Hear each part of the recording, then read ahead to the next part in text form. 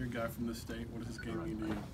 I think this is a game that everybody grew up wanting to play in. Like you just get a chance to watch it as a kid, and just being able to play in it is real fun. What's the first Iron Bowl you can really remember watching?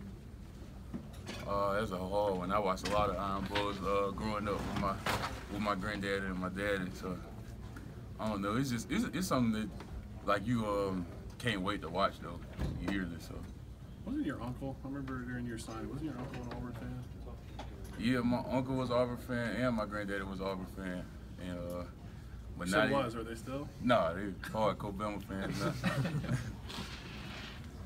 What are those? I mean, we hear that almost every year, but the house divided kind of things. What's that like to kind of go through that and actually have maybe one family member that's cheering for the other team? And what are the Iron Bowl weeks like that?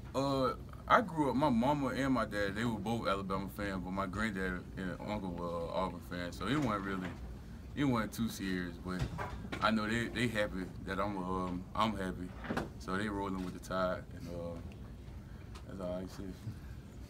What have you seen from Auburn just looking at them? I ain't watched too much film yet. We gonna really dive into that today. So I'm really ready to get the week started and just see what they got to learn. Minka mentioned that the practices this week, normally Iron Bowl practices are some of the best practices of the year, just because you guys are so fired up. Would you agree with that? If there's some? Yeah, I think everybody is focused and ready to have the best practice of the season, and just bring that intensity every day so we can go out there and play lights out Saturday.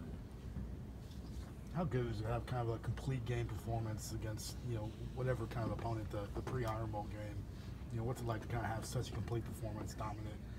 I think it's just something that we can gauge off of, just take it to like the film and just see where we can tighten things up and just stuff like we can use to adjust off of. What did you see from Dylan Moses before the game? How was he in that?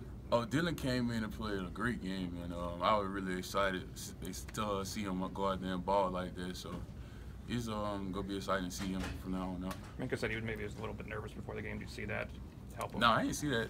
Not for real. I just seen him. He's been working really hard at practice, and it obviously showed out on the field. What was he like as a play caller? I mean, in that job, in the mic, you got to make all the calls, all the reads. Oh yeah, he was doing it. That's what surprised me, because it was like a new voice out there, and he was handling it with like a little like a senior out there. So pretty exciting.